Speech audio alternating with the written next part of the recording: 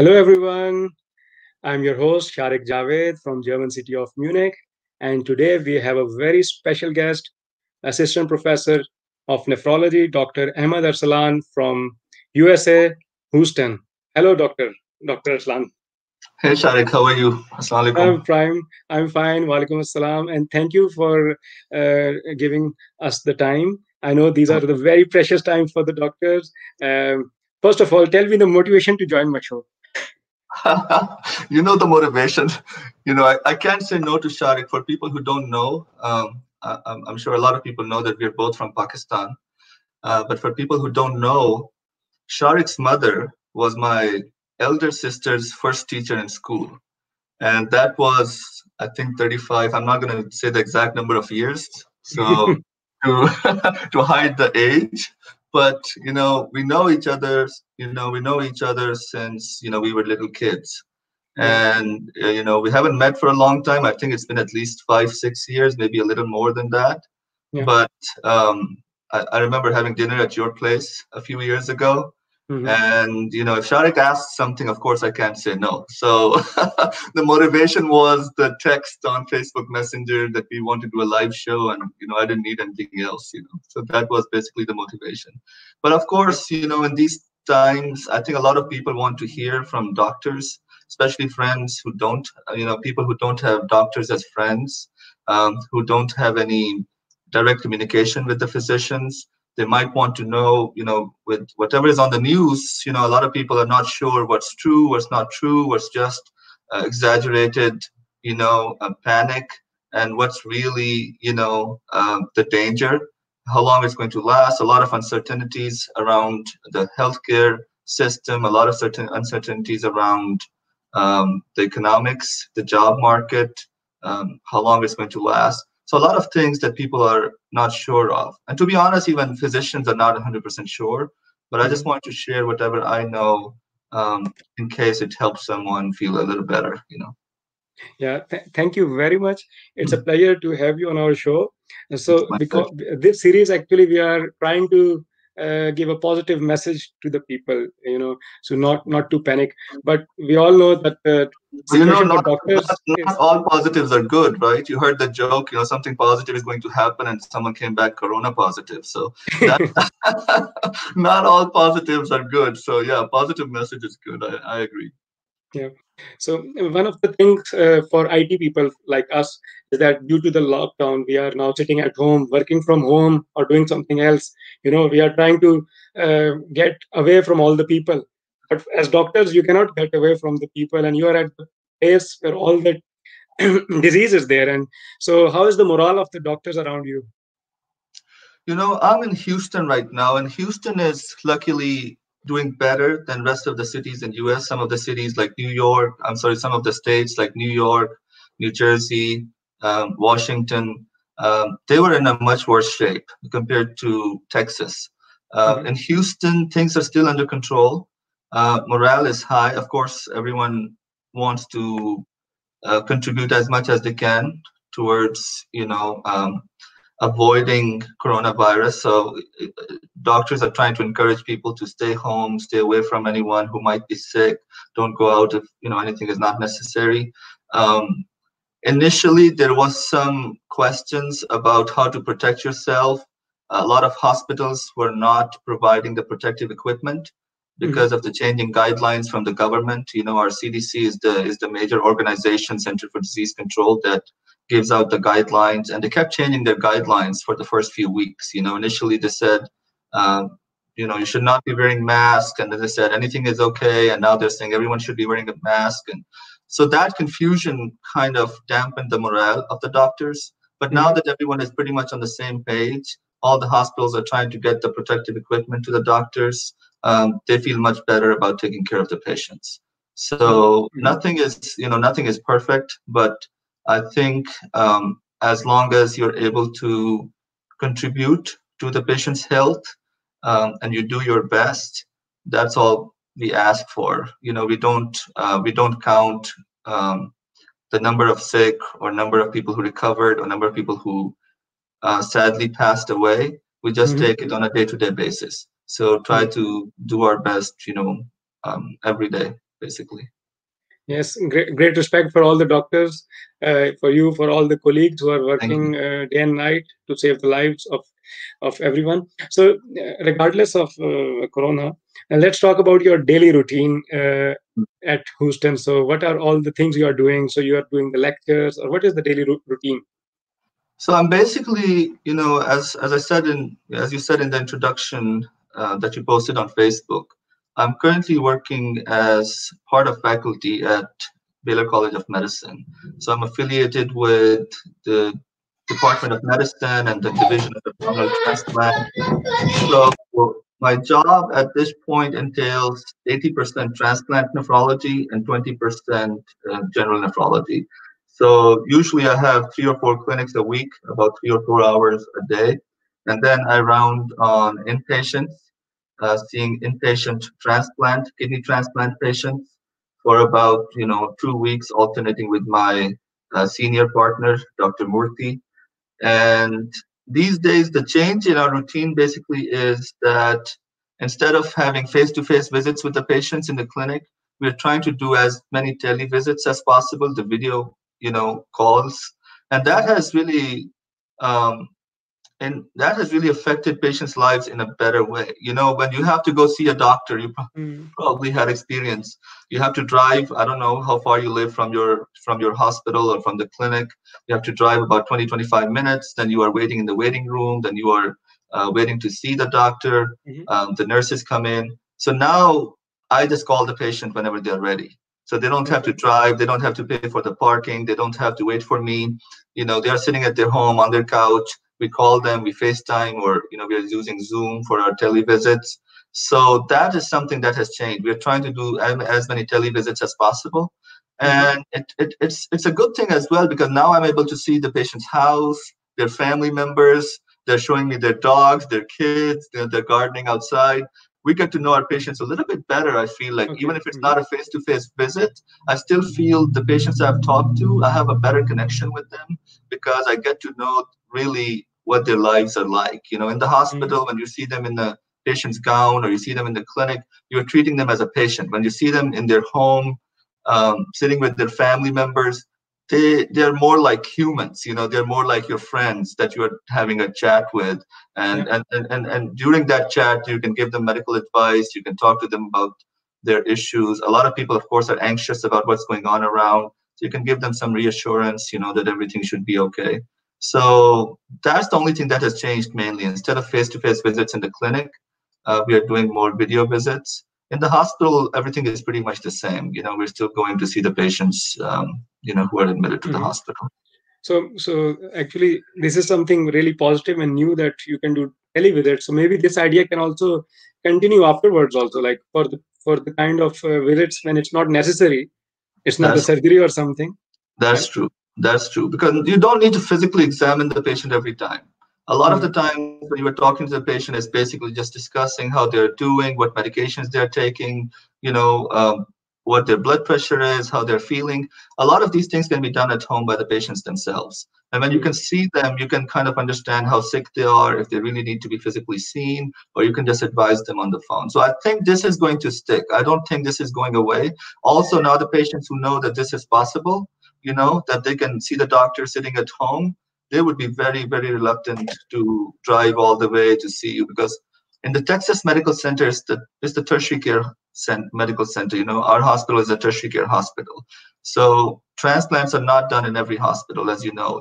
Only some specific centers can do the transplants. Mhm. So a lot of our patients are coming from like 2 hours away, 3 hours away, 4 hours away. Sometimes they come to Houston, stay overnight to see us the next day. They spend a lot of money, paying for hotels. So it's going to save them time and money. Mhm. So you are right.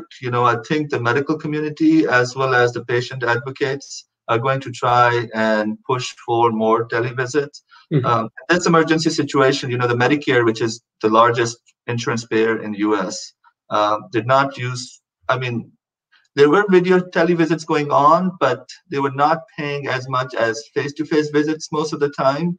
And in this pandemic situation, they have said that they would pay the doctors and the hospitals, even if they do video visits, to avoid catching the infection. So I think the policy changes usually are never temporary. Once they come in, once they take effect, they usually last for a long time. So you are right. I agree with you. This is probably going to stick for a long time, and I think this is for the better.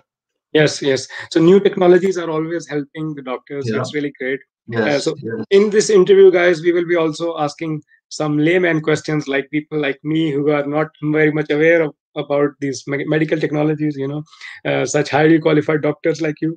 And also our viewers are encouraged to ask questions to Dr. Arslan, who is assistant professor in nephrology in US, and he graduated from Pakistan. This also we will come in this, we will also ask. So our regular viewer Umar Nurwala is asking that. So it's also a layman question. So he's asking, what will the Dr. Saab say about Corona in US, a big and rich country? Why they have so many deaths in USA? So the problem is that Corona doesn't take any bribes. So being rich doesn't help. You cannot pay Corona $1 trillion to make it go away.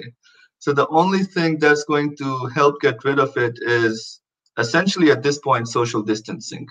The rich country, what US is doing, and which is very fascinating, is that within weeks of discovering about coronavirus, they have already sequenced the genome of the virus. They're already working on the vaccines. A couple of vaccines are already in clinical trials.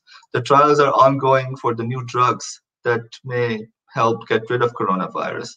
So unfortunately, the social distancing does not take effect until February. If it was done sooner, we would have avoided a lot of chaos, a lot of confusion. But money is not the only thing that can prevent this infection. Rich and poor are kind of getting affected alike. Boris Johnson, the Prime Minister of England, he is in ICU right now. And I'm sure he's getting special treatment. But still, it doesn't differentiate between the rich and the poor.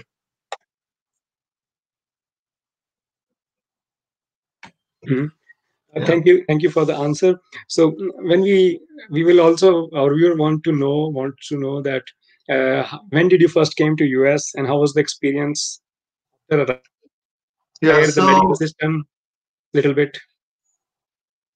Yeah, I have a lot of stories about that. I'm not sure how much time do you have, but stop me when you have any questions. We have a lot of time. I think viewers also have a lot of time. We are sitting at home.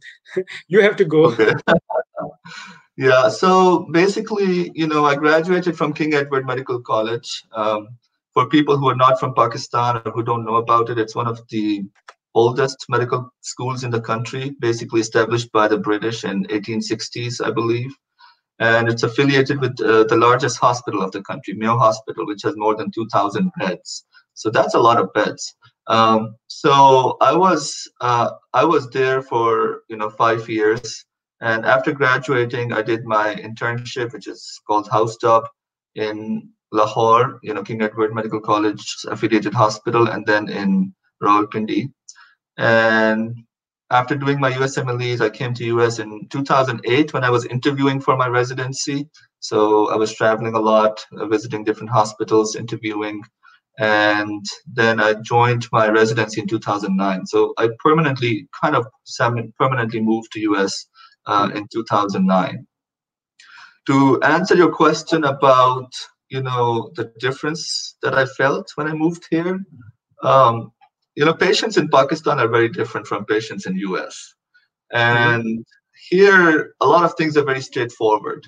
Like you ask someone, taking history, talking to the patient. And there are a lot of good things about the medical system in Pakistan too. I'm just trying to tell you some lighter stories, when you ask someone in Pakistan, like someone comes to you and tells you, "Oh, I have a stomach ache or I have diarrhea," and you would ask a simple question, "Oh, when did it start?"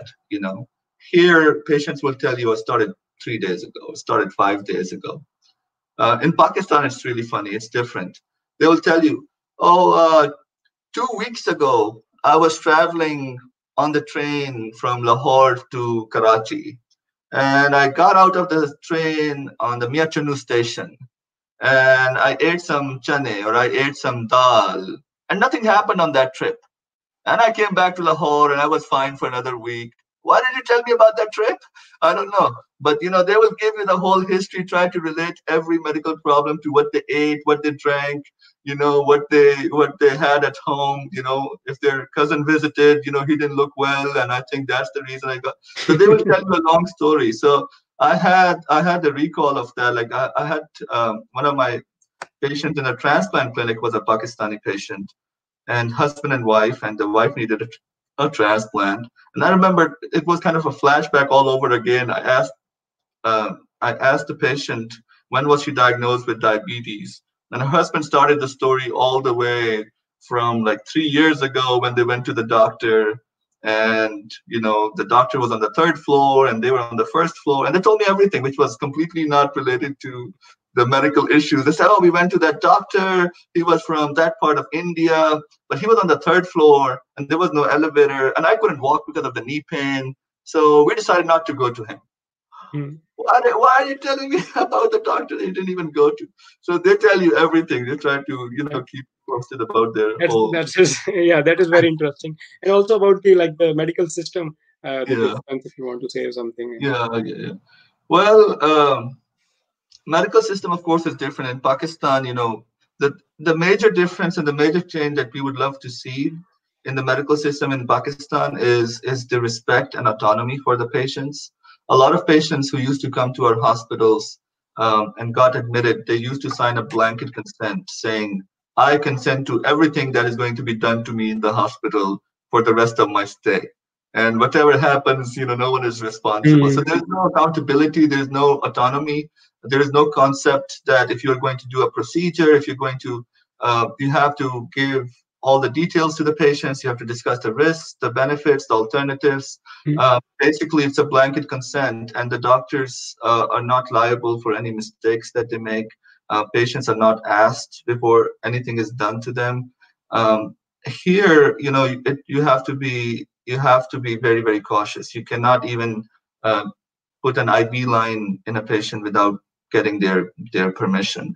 And that also, in your medical school, when you are learning, a lot of funny things happen. Reminds me of a small incident. We were in fourth year of medical school, talking about patients' autonomy. I remember just a funny story, basically.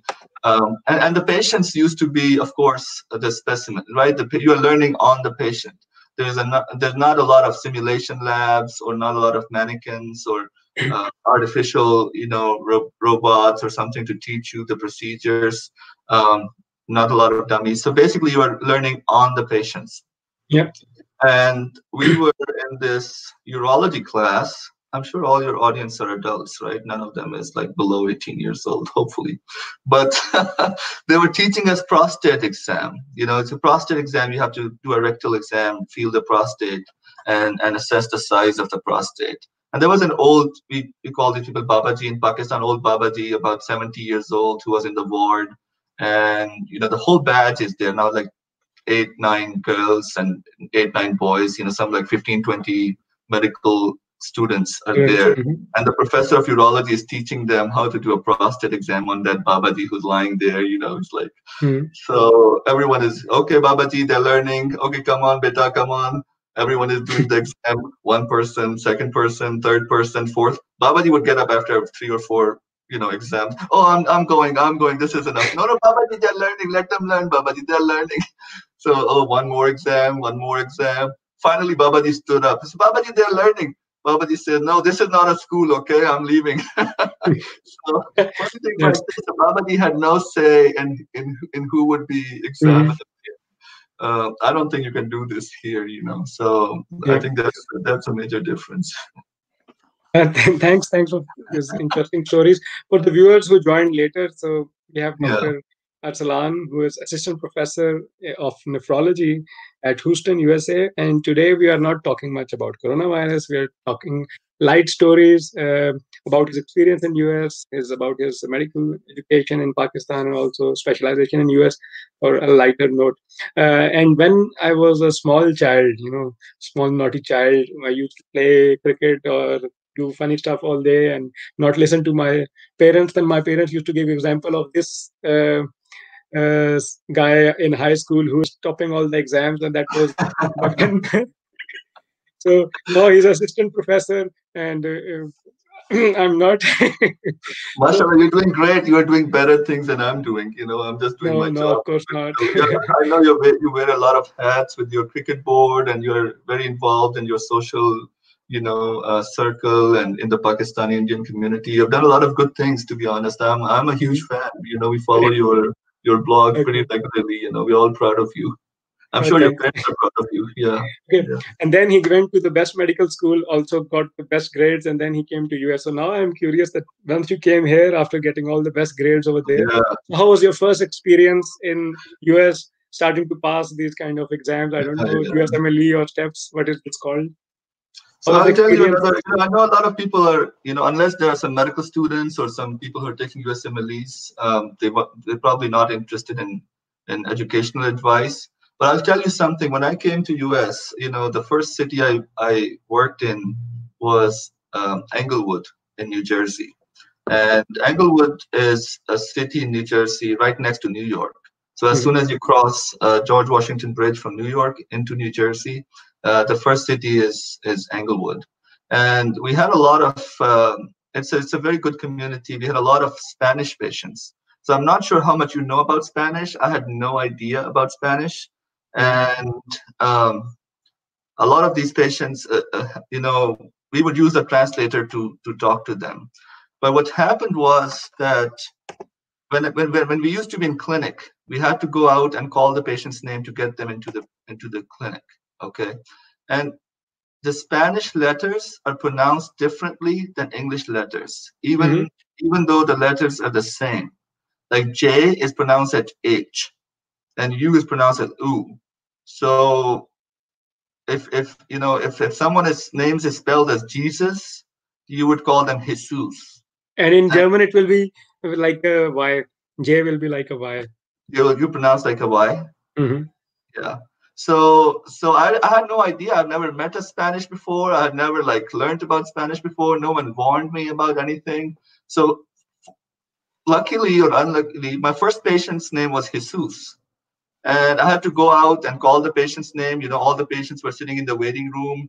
And, the nurse said, okay, your next patient is this. She gave me the chart. I went out to the room and I started calling, Jesus, Jesus. And everyone is looking at me. This guy has converted. He's from Pakistan. He just moved to US. Like, what happened? Is he asking for has he gone crazy? Why is he yelling Jesus in the middle of the waiting room? So one of the nurses pulled me back and they said, this is not Jesus, this is Jesus, this is how you pronounce it. It took me a while to understand. Finally, I learned to ask questions in Spanish. I can ask all the questions in Spanish now, but I can't understand the answers, because I learned all the questions. But if the patient assumes that you know how to speak Spanish, they start giving you answers in Spanish, and the answer is never one word. It's always like big stories, just like Pakistani stories. So they would start from like 2 years ago when they were fine and they met their cousin and got married and had kids, all the way back. So once they speak Spanish, they will tell you the whole story and they speak really fast. So it's really hard to understand what they're saying. So sometimes I would ask the questions and say, can you please answer yes or no, like sí or no? And then you can say you have pain here, pain here, pain here, dolor aquí, and then you can name all the organs. Mhm. If you don't have an interpreter, you can get by using Mhm. like small phrases and telling the patients, I don't speak Spanish, don't assume I speak Spanish, just give me yes or no answers. So that's one Mhm. story I learned. I experienced right after I moved to US. The other thing, that when I moved to Mississippi, I was practicing internal medicine before I did nephrology. So I was doing Mhm. internal medicine for about 5 years, working as a hospitalist in Hattiesburg, Mississippi, Forest General Hospital, one of the best hospitals in the state, actually in the country. It was very advanced hospital. You would think, a hospital in Mississippi might not be as advanced as hospitals in Houston, but Mhm. the administration there, the staff there, I'm not sure if someone would be listening to this later, they do a tremendous job staying ahead of the curve. Like they got the electronic medical record when the whole country was thinking about it. I saw an email from them 3 or 4 weeks ago even though they didn't have any cases of corona, they were hiring extra nurses, extra respiratory therapists to staff in case of an emergency. They were not waiting for a disaster to happen. They were prepared ahead of time. So I was in Forest General Hospital for 5 years. And in Mississippi, people are very independent. Like they like to go out, they're outdoorsy, you may have seen, the South, the typical American South. They like to hunt, they like to fish, they like to camp, they like to own guns, so they're very outdoorsy and very practical. For me, I was raised in a very kind of supportive environment where I did not have to do a whole lot myself when I was home. So I never learned how to fix the plumbing or how to fix the car or, these little handy things that people can do and usually are comfortable doing themselves. So, I had a lot of problems getting help, whenever so I always prefer staying in an apartment. If something breaks, they come and fix it. If you're in a house, then you have to fix things yourself. And the first day I remember I was heading to the hospital and I'm not an outdoorsy person. I don't know if someone tells me go west, I don't know where west is. Like I'm sitting here, I have to see where the sun rises, I have to see where the sun is going to set, then I have to face this. So I really have no direction of where the north is and where the west is. And they kept telling me go, I was asking them for direction on the phone. And I remember Ed Askew was the physician who was giving me directions. And he used to camp and hunt and all that. And he said, hey man, go west from there. I said, where is west? He said, are you crazy? You don't know where west is? I said, tell me right or left. He said, how do I know where you are facing? So I said, okay, I'm facing, in front of me, there is a sign that says stop. Tell me where to go. And it was a big mess. So finally I had to at least now people just use Google Maps, it's much yeah. No. But in some parts of the country, it won't take you to the right place. Don't trust Google Maps too much. I read this thing in, Yuval Noah Harari. He's a writer who wrote 3 best-selling books recently. Sapiens, Homo Deus, and the last one was the 2021 Lesson in 21st Century. Great books. You may differ from his opinions. He's an atheist, and but great books on history, the future of mankind, things that are happening right now. And he was basically saying the artificial intelligence is now controlling you. Like humans were controlling animals, same way artificial intelligence is now controlling humans in a way that we don't question the artificial intelligence. And he quoted this incident where a Japanese guy was driving a car and following Google Maps. Then he actually entered into a lake. Like he drove into a lake because Google Maps said go straight ahead. He was looking at this water, like pond of water ahead of him. And he was like, okay, but Google Maps says go ahead. Maybe I'm just, hallucinating, or maybe it's just a little bit of water and I will be able to cross it. And he entered, head first into the water following Google Maps. So it's in Homo Deus. Like it's a great book. But yeah, you're right. I'm very dependent on Google Maps. Even when I'm going to work, I'm using Google Maps because it would take you to the shortest and fastest route. So but at least I hope that on your way there is not there's no lake. Yeah. I'm not trying to follow the lake signs. So we will now talk about another aspect. So you said, are you also teaching at the hospital? You have students? Yes. So how's the experience of teaching so far? So basically, most of our teaching is teaching on the rounds. So when we are rounding on on the patients as faculty, you always have a fellow with you. A fellow is someone who has done internal medicine training and now they're doing nephrology specialty training. And then we have medical residents, we have medical students. So you are essentially supervising them. They're all, fine graduates. They know about medicine. All they need is some direction into, what they need to do, some fine tuning, answer some questions if they have them, make sure they don't do any major mistakes. So when we are rounding, we kind of, on every patient, we try to find a couple of things that they need to learn that they may not be comfortable doing. And nephrology, kidney diseases, although people think you are a kidney specialist, but kidneys affect all the organs of the body because they have to clear out the toxins. They have to get rid of everything that can affect, the rest of your body. If kidneys are not doing your job, not doing their job, not getting rid of these toxins, it can affect your brain, it can affect your heart. I'm just trying to, publicize my specialty a little bit, because a lot of people, these days don't think that nephrology is very important. Everyone wants to be a neurosurgeon or, a cardiac surgeon. But nephrology deals with a lot of subjects. We deal with the blood, we deal with lungs, we deal with heart, we deal with hormones, we deal with the blood pressure. So there are a lot of things to teach. So you kind of try to find out what's the area where the student is not comfortable with, the resident or the fellow is not comfortable with, and then you try to teach them for a couple of minutes about that subject. We don't do whiteboard lectures. We don't have time for that during the rounds, because you have to take care of 25 patients. You have to make decisions on them. You have to talk to the ICU teams, the medical teams, about what the plan would be, who would need dialysis, who would not need dialysis, who would need to be in ICU. So during that decision making, basically you're thinking out loud and thinking your own thoughts with the students and residents and fellows who are following you, and they kind of learn on the job. Once in a while, like once every month, every couple of months, we give lectures to the fellows. Okay. Just next week, I'm doing this 30-minute lecture followed by 10-minute stand-up comedy for the fellows. Because as you said, everyone is depressed, so they want to hear some jokes. So said, okay. So it's your own plan, or it's in the plan from the university? So basically, they know I like to watch sitcoms and stand-ups. Like all my friends know about it. I'm a big fan of anything funny that's playing on TV.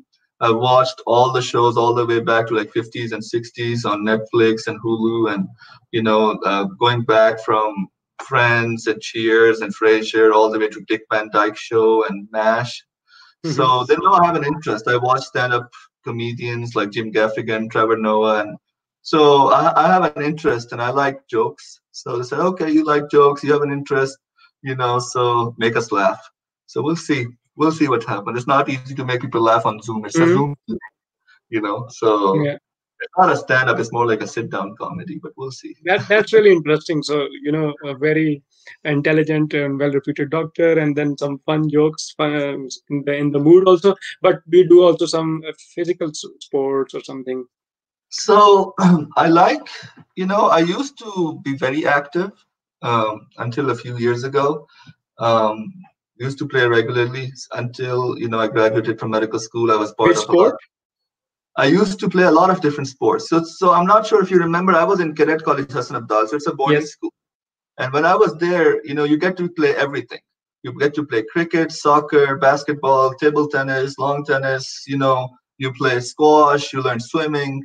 So over the 5 years, because it's a boarding school, they try to teach you everything. So when I was there, I was doing almost everything. By the end of it, I kind of developed an interest in playing basketball. So I was the captain of my college team.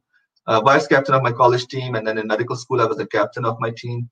So I still have a small basketball court in my yard, and I'm trying to teach my son and daughter, they're 5 and 7. So these days I'm trying to teach them how to play basketball now that they can't go out, they're indoors most of the time. So they're learning a little bit of dribbling. I'm not playing with adults, so it's not very tiring. I'm trying to save some energy. But yeah, sports, exercise, a lot of people ask this question about how to boost your immunity and the things that are out there, a lot of myths about, stuff that may or may not work. You're also getting all these WhatsApp messages about onions and kulwanji and all these fruits and vegetables that you put close to your leg or put close to your nose, and it will catch all the virus and it will kill the virus. But the best thing to boost your immunity is a healthy lifestyle, like always. You need to make sure that you eat healthy, you don't miss your meals, you're not eating a lot of fatty and, high carbohydrate foods. I'll answer this question about CCH, yeah, because I did not understand, so there is a question, but CCH is short for Cadet College Hassan Abdal. So basically, I was there. I graduated in 2000, and I had a great experience. I may have missed on some of the family occasions. I may not be, my mom still blames me for going to CCH, because right before I went to CCH, we lived in Karachi, and the cadet college is in Attak. It's close to Islamabad. So it's not easy to go back and forth between Karachi and Cadet College Hassan Abdal. So my mom bribed me. She said, okay, I'm going to buy you a bike and I'm going to buy you this and that. And I said, yeah, let's do that. Let's buy all that stuff. I'm not going to CCH. And so I think we bought almost everything. And then I said, I saw their prospectus, for the cadet college. And they had all these nice pictures of the squash courts and basketball courts and all these like nice things Okay, that they it's very do. attractive. It sounded very tempting. So I decided to go there, and I don't regret it. I think it helped me a lot, make friends, make connections. You kind of develop the confidence in yourself that you're an independent person. You cannot just keep relying on your parents for everything. Hmm. And academically too, I think it boosted me a lot because there's a lot of competition. When you are in a competitive environment, the best comes out. The first time I moved there, I stood 10th in my class, and I was Hmm. shocked. And I always used to be first in my class, and I used to see it, and I was 10th. And I said, oh, like you need to work harder. And then after that, every time there was an exam, I scored very well. So I think it helped me. If I stayed at home, I may not have done as good as I did when I was there. So I A also lot of have things few have memories changed. from CCH actually, because I never been to Cadet College Hassan Abdal, but I know that people who went there because I think it was associated to federal board or It because was associated with Rawalpindi board. Rawalpindi. So all Rawalpindi the board. people who used to go there, they used to top the board. One of the things that I Yes, know. yes, And yes. second thing I know that once, I don't know if it, once after I graduated, I said, okay, maybe I should try for military. And I went just for fun we applied for ISSB and then we went to this cohort. And Ah, then there was a whole batch of people, students or from Cadet College Hassan Abdal, and then we knew that we had no chance. And then, of course, we had no chance in the end. And they were yeah, very already well prepared. But I think, yeah, but it was a fun trip for me. But we met a very yeah. disciplined guy, and It was discipline kind is of a for me a semi-army. very difficult thing. Yeah. It was a semi-army environment. Like a lot of people used to go into like medical schools and engineering colleges, but just because of the routine, like when you wake up in the morning, you are doing PT for an hour, then you are doing drill, you are learning all these things, the discipline, the rules. Mhm. So I think it's probably a little easier for them to get into army compared to Yeah. people outside. So that was a really good experience about CCH. So now we are ending towards the last, you can say 5 or 10 minutes, and it was a wonderful discussion. But we Thank will encourage our viewers to ask all kind of questions regarding medical system in US or some things they want to relate from Pakistan. In the beginning, we were talking about that these days there are a lot of telemedicine going on. You were um, telling that you are taking a lot of telecalls and taking care of the patients. Our viewer thinks so. Wait a minute. So, uh, Huma is saying, what are your views for developing telemedicine portals in Pakistan? A lot of alumni groups are working on various projects for developing healthcare system in Pakistan. So, what are your views to promote it? As I said earlier, I think it's a great opportunity, especially now that internet is everywhere and almost everyone has a smartphone if they don't have a laptop.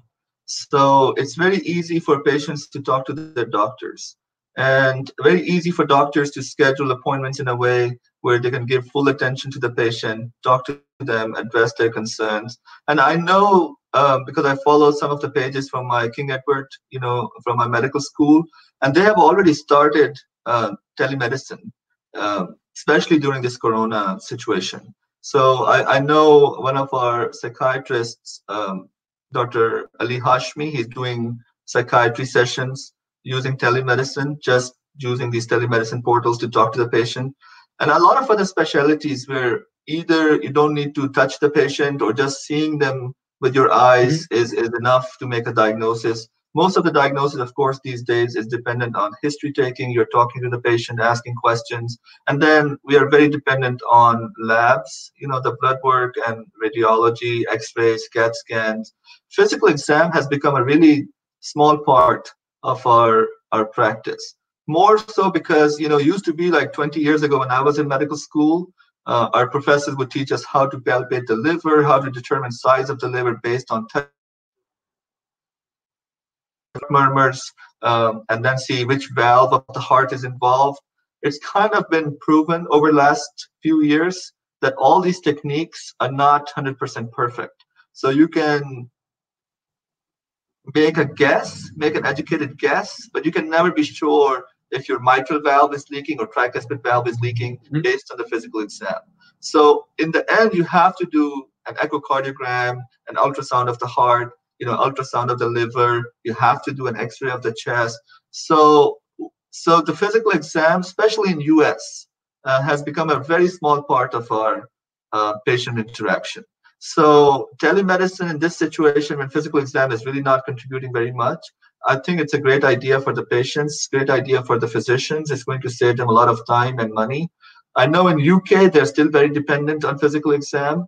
They want to save as much money for NHS as possible, so they try to make diagnosis based on history and physical exam, which may be a good thing or a bad thing. I don't know, but especially in US, I think it's a great idea. Even in Pakistan, for specialties that don't need a physical exam, every time, it's not like if you are seeing patient 6 times in 1 year, you don't need to do a physical exam every time, you talk to them. You probably would like to do it at least once a year, twice a year, and rest of the visits can be telemedicine. The only thing in Pakistan would be that here, when you see a patient, you document in the chart, we file the bill to the insurance company and they pay you. The only question in Pakistan would be for the private physicians, not for the government hospitals, for the private physicians, how do they get paid for these visits? There needs to be a systematic way of paying the physicians and making sure they're being compensated for their time. These are my views. Of course, as far as the billing goes, it's very different. In Pakistan compared to US anyways. In Pakistan, every physician has a fee. Like you go in, okay, you're going to pay 2,000 rupees to this patient. It doesn't matter to this physician. It doesn't matter you have just reflux or you are having a heart attack or you're having a serious abdominal problem. You pay a fixed fee to that physician, right? Here, you have to bill the patient according to the severity of illness. So if a patient has one problem, just high blood pressure, the billing is different. If they have 3 problems, the billing is different. And that's how it should be. You are getting paid for your advice. And if you're advising on one thing, your compensation should be different. If you're advising on 10 things, your compensation should be different. So a lot of things in billing needs to be addressed, when it comes to Pakistan. But billing and also maybe the insurance system. Insurance system, yes. I think now they're giving some health cards to the patients that they can use as a form of health insurance. But I'm not very familiar with the system, how that's working, and if it's really helping people or not. Yeah, thanks a lot. So for the viewers who joined late, so today we have Ahmed Arslan, Dr. Ahmed Arslan, who is assistant professor of nephrology in Houston, and we decided not to talk on coronavirus today, and we talked about his life experiences in Pakistan and in US and everything around his profession. But just before ending, we will like to slightly talk about coronavirus again because we want to pay respect to the doctors because it's difficult times. Definitely, it's difficult times, and it's kind of war time for the doctors because everyone, like people like us who are in IT technology or other professions, in restaurants and other things, we are staying at home, trying to avoid contact. But for the doctors, they cannot avoid this contact. And still, we heard stories in many places of the world that the doctors are suffering because they don't have the protective gears and everything. So, can you share the feelings and the motivation level or the morale level of the doctors around you? Yeah, my feelings are very strong about this subject. Mostly because just 3 days ago, my father, he's a physician in England. He works in Manchester, and he got diagnosed with coronavirus. He was on vacation for a couple of weeks, and he went back to work. And of course, when the patient comes in, you don't know if the patient has coronavirus or they have some other kind of illness. So I think he got exposed. He's doing okay, thanks God, and we are praying for him. Where is he at the moment? Which city? He's in Manchester, England. Okay. The city is called Huddersfield, so it's a city close to Manchester. He's at home. He's doing okay. We are hoping and praying, because the first few days can be critical. You may be feeling okay for a few days, and then things can can take a turn for the worse. But we are hoping for the best. And I'll ask, whoever believes, please pray for his health as well. Um, the protective equipment, it's all about preparedness at this time. And now that we have, enough lag between the time that it started and now that it's towards, the top of the curve, and in some places maybe going down the curve, now we are on the same page as far as the protective equipment goes. No one is trying to misguide the physicians now that even for minor illnesses, and this makes me really sad and upset that even for minor illnesses like flu or some other bacterial infections, the guidelines and there are societies that write guideline would recommend, oh, don't touch the patient, put the gloves on, put a mask on, put the gown on. And for something like coronavirus, the guidelines were not that strong. They said, yeah, even a piece of cloth may be okay. You don't have to put a surgical mask when you're rounding in the hospital unless you know a patient has coronavirus. I think that was very, very naive or very, very illogical. We've been trying to promote wearing a mask because being a physician, even if you're not, at the helm of affairs, being a physician, it's a droplet-borne infection. It stays in the aerosols for hours. It stays on. The coronavirus can live on plastic and metal for at least 72 hours, on cardboard for at least 24 hours. So this is out there.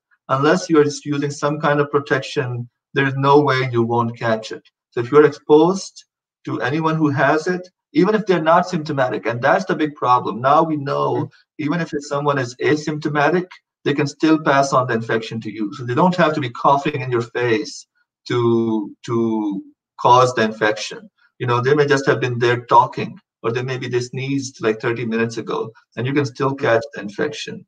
The good thing is that a lot of companies have come up with donations. A lot of companies that were not making the masks, were not making the gowns, especially the N95 masks, have started making it. I know about my hospital. The hospital is affiliated with Baylor College of Medicine. They have more than 2 weeks supply. We get a daily update on this stack that they have for these protective equipment, and they tell you if anything is, the stock is for 1 week, 2 weeks, more than 2 weeks, and for everything right now they have a stock for more than 2 weeks. I know in New York they're still struggling to find the protective gear, but the intensive care doctors have it.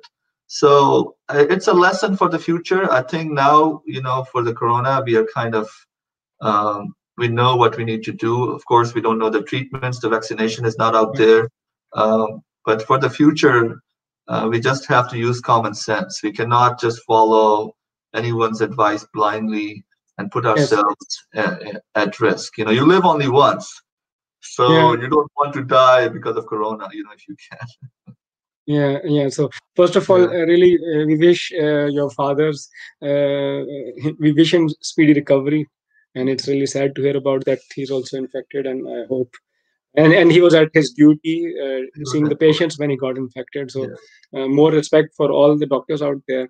And secondly, yes, you said right that we don't have to follow the blind advice everywhere on social media. In the first place, everybody was saying that this is the treatment, this is the treatment, but we need to be very careful. So even in advanced countries, people were very careless going outside.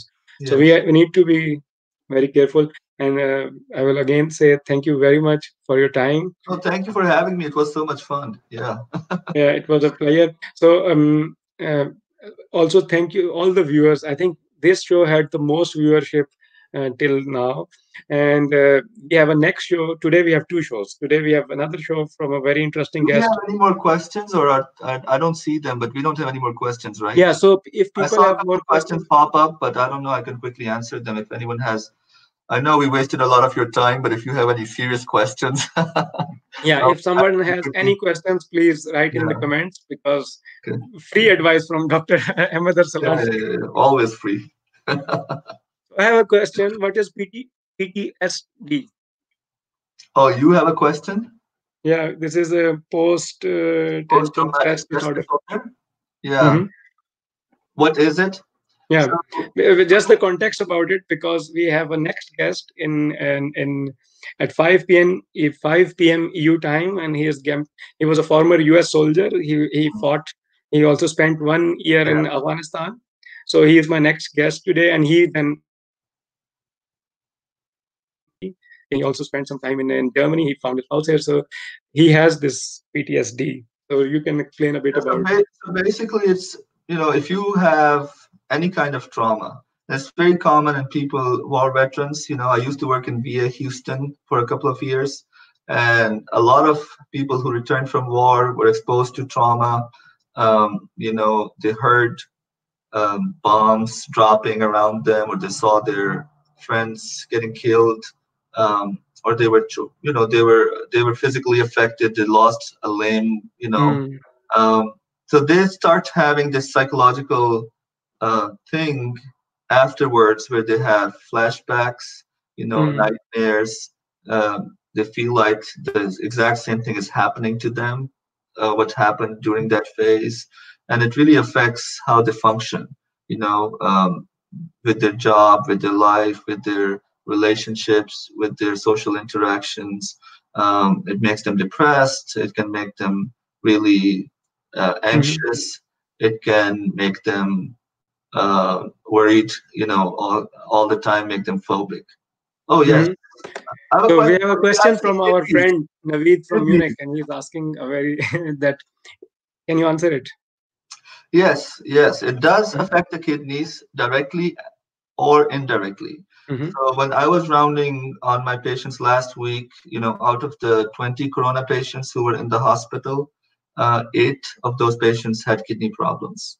Okay. Now, some of the kidney problems are because all their organs are shutting down. So it's not because the corona directly affecting the kidneys. It's because corona has affected the lungs. They're on the ventilator. The blood pressure drops. Everything shuts down. Their heart gets damaged. Their kidney gets damaged.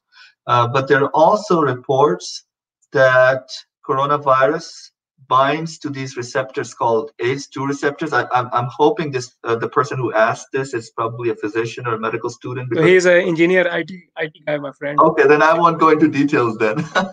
But yes, it does affect the kidneys. There are receptors on the kidneys that bind to the coronavirus, and it can affect the function of the kidneys directly. Also, coronavirus can make very small clots in all the blood vessels of the body. And, blood flow is really important to the function of the kidneys. So we have what we call these microthrombi, like really tiny clots that affect the blood flow. Mm-hmm. And like every other organ, kidney is also affected. Yes, Mm-hmm. that's true. Yeah, there was one other question regarding coronavirus. Let me ask. This is also a very physician question. I don't know what.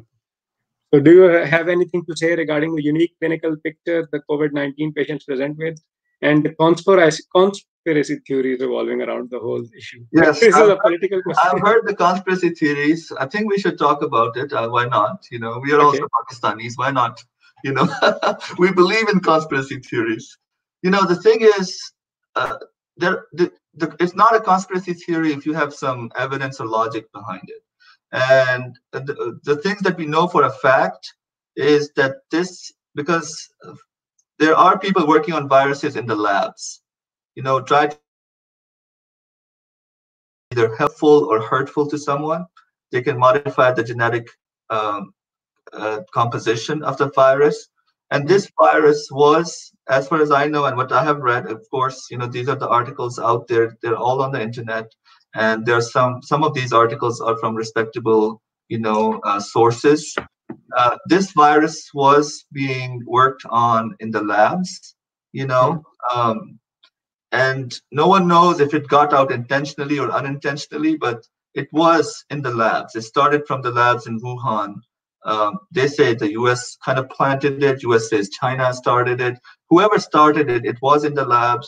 There probably some kind of genetic modification to the virus. We had, coronavirus. I'm not sure if you remember, there were two similar viruses, the same virus family that caused SARS. the severe acute respiratory distress syndrome, and MERS, the Middle Eastern respiratory syndrome. SARS was, I think, in 2003, and then MERS was around 2012. And both of them caused less than 1,000 deaths overall. Like, they spread really fast and the mortality rate was really high, but they caused less than 10,000 deaths. Why is this virus so virulent? Why it's killing so many people, and how come it's so transmitting so quickly is a question that needs to be answered. But it's probably true that there's some human, I have a feeling, and of course there's no evidence. It's not a medical advice. It's not a medical opinion. It's a personal opinion. I have a feeling that there was some kind of human, involvement in how this virus came into being. That's really right. That's my personal feeling. That's not the opinion of the medical community. So I'm not talking on behalf of my institution. My opinions are my own. So this is my personal opinion sitting in my and this is really scary also when you think about this. Yeah. So this is a fact. The bioweapons are a fact. So we have another question from Ahmed. How do you visualize post-corona world? How different will it be from pre-corona world? Yeah, there will be less people for sure. Not so less, hopefully. Hopefully not so less. I think post-corona world, a lot of, I can only speak from the medical community standpoint. I think a lot of things that we talked about, the telemedicine, how the patients are interacting, how we deal with future pandemics is definitely going to be different. People are going to be more scared, so it's quite possible that any little virus that comes along is going to create the whole panic all over again. The countries are going to shut down, even if it's not as bad as coronavirus. So we have to try to get people out of this phobia and paranoia that everything that's out there is going to kill them. Mental health is very important. Yes, mental health, of course. Yeah, mental health is, because we cannot be scared of every little virus that comes along in the future and then shut down our economies, and people are again on the streets looking for unemployment and and dying of hunger. So so that's one thing that we have to work on. A lot of good things have happened. The way the research has progressed. I know from the medical community that a lot of information has been made free to public from all these journals who used to charge a lot of money to let you read an article. Now all the information about coronavirus is out there. Research articles used to take months and years to publish. You already have tons of research articles on the coronavirus. Things are coming out every day, a couple of new things. So the way things are progressing with the research, with the vaccine development, I think that's, and the way FDA approved, all these new treatments and research medications, I think it's going to have a positive effect in the future if we have to deal with the new pandemic. Okay. And the next, another question from Mrs. Nusrat Shirazi is that how often a diabetic patient should get his kidneys checked, because you're nephrology? That's a very good question. That's a very good question. If they don't have any kidney problems, once a year is enough. You can check your kidney function, and it's not just the kidney function. The earliest sign of kidney damage in a patient who has diabetes, and it's a very good question because diabetes is the leading cause of end-stage kidney disease. So the reason people go on dialysis, diabetes is the top reason. And if you manage the diabetes, detect it earlier, you can delay the onset of end-stage kidney disease. But the earliest damage to the kidneys is noticeable in the urine. So you have to look for protein in the urine. You call it microalbumin, like the small protein.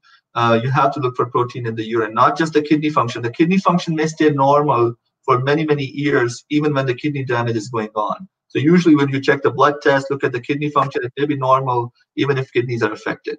So make sure when you see your doctor, ask them to check your urine for microalbumin, or just tell them you want to make sure there's no protein in the urine. So that's what they should check. So Wendy is asking, any new recommendations to stay healthy in current situation? Yeah, I would say don't watch the news. But besides that, anything that you have been doing to keep yourself healthy is still good. Immunity is really important to fight against infections. So as I said earlier, eating a healthy diet, exercising regularly, even if it's indoors, whatever gets your heart rate up. You don't have to lift heavy weights, but anything that can get your heart rate to a higher number is good. Make sure you sleep well. You don't want to sleep only 2 or 3 hours a day because you're binge watching something on Netflix or Amazon. At least 6 to 8 hours of sleep. And people are talking about vitamin C to boost your immunity. People are talking about zinc sulfate to keep yourself healthy. There's no evidence to support it, but I don't see any downside of using vitamin C unless you have any prior medical problems. So if you're a healthy person, you can either start taking vitamin C or start eating or drinking stuff that has vitamin C, like orange juice, lemonade, stuff like citrus fruits. They can keep you healthy. Some people believe that zinc sulfate is involved in the terminal pathway that causes damage in the COVID disease. So zinc sulfate supplements is not a bad idea. Again, there's no evidence to support it, but whatever helps, as long as you don't have any medical conditions that prevent the use of these things, it's okay. So I would say a healthy lifestyle overall. And the healthiest thing to do right now is to stay away from anyone that you are not sure might be carrying the infection.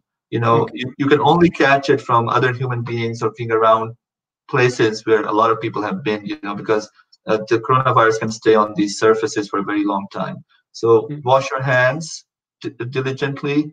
Don't touch anything you don't have to touch. Don't touch anything and touch your face and nose. All the usual stuff. So thank you very much, actually. And another question from Ramesh from Chemnitz, Germany, is that what's your take on passive immunization technique against corona? I think we talked slightly about it. I think by passive immunization, he means that you catch the infection and then become immunized. I think that's what the question is. Like, let everyone get infected. Whoever makes it, and who doesn't make it, will be in heaven, hopefully. If that's the question, if I'm understanding it right, I think eventually a lot of people would get infected. This virus is not going to die in 1 or 2 months. The problem is we don't want everyone to get infected at the same time, because we're talking about this curve, right? We have to flatten the curve. So if the healthcare capacity is this, you don't want the curve to go up here. You want the curve to stay below the healthcare capacity. So if people are sick and when they go to the hospital, they have ventilators available, they have, medical personnel available to take care of them, and not everyone just swarms the hospitals at the same time. Eventually, yes, eventually when everyone catches it, the other problem is that we are not sure, once you catch the infection, are you going to be immune for the future? It's also controversial. We don't know for sure, because this coronavirus can mutate. So you may get infection from one strain of coronavirus and become immune to that strain, but in the near future, you may get infected from another strain. So in that situation, I'm not sure if herd immunity is going to protect everyone. Just like influenza, we vaccinate against influenza every year. We still see tons of cases because you cannot vaccinate against every possible mutation of the virus. So again, the research is going on this subject. I don't have the final answer, but that's my thought on it. Yes, thank you very much. I think we have answered all the questions, or actually we're over time. I think people really liked the show and they had a lot of questions. So first of all, thanks again that you gave your time. I think it's morning, maybe 8:30 a.m. in Houston. What's the time? Yes, so you must go. You have to get ready to go to the office, maybe, or to the hospital. Patients, yes. Yeah. So thank you very much. And thank you all the guests. Thank you for doing this, and thank you for giving me the time to speak up my mind. I really appreciate it. And it was good seeing you after a long time. We should do it more often, even if it's not Facebook Live. This face-to-face is good. Okay, thanks again. Thank you, everyone. And last thing again, guys, 5 p.m. EU time, we have a guest who was a former US soldier, and he was in Afghanistan also, and then he had PTSD, stress disorder. But we will not talk much about that, but we will talk about importance of good communication, good dialogue, how it can bring positive change to our lives. So thank you everyone, and thank you once again, Dr. Ahmed Arslan. All right, take care. Bye-bye. Allah Hafiz. Bye.